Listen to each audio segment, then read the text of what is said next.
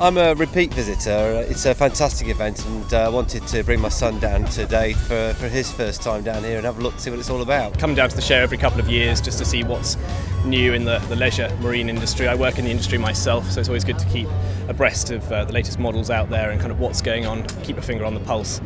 We're at the show today because I was hoping to buy a boat. I was wanting the best way to see what they all look like at the show, so we've made some choices. Yes, this is my first time and it is a great show. I think the Rib Rider. Yeah, the Rib Rider. Rib Rider. Because it was really fast. Yeah, And it was kind of a new experience because we've been on a rib before, but it wasn't as fast.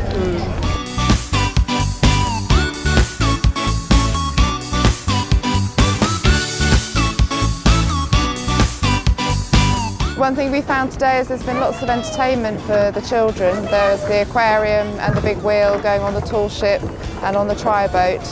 So that was quite a surprise to see that it's not just about boats for adults. There's something for everyone.